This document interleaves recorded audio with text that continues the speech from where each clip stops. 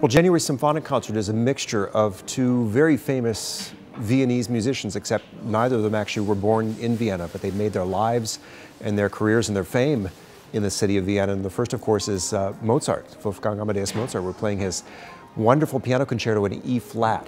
And Gabriela Montero is our guest artist in January, and she's a superb musician. She is also a wonderful extemporizer. If you give her a tune, if you give her a melody, she can turn it into almost anything. It's really kind of uncanny.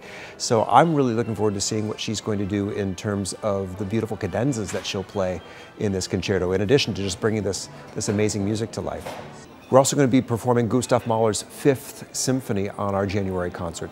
And this is an epic symphony. This is something that you really can't take lightly. It's an amazing symphony. It's well over an hour, but each movement, each of the 5 movements is special in its own way. And it kind of projects this incredible power, this symphonic power.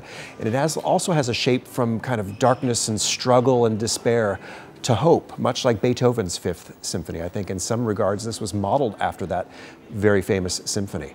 But the 4th movement, the Adagietto, is probably the most famous, and it's just set for the strings of the orchestra and the harp, and it's an absolutely lush, beautiful, intimate portrait of, well, many people say that it's of Gustav Mahler's love for his brand new wife, Alma.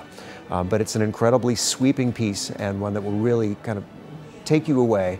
And we're looking towards this pairing of Mozart, this lovely, vivacious piano concerto as performed by Gabriela Montero, contrasted with this enormously huge, powerful symphony by Gustav Mahler in his Symphony No. 5.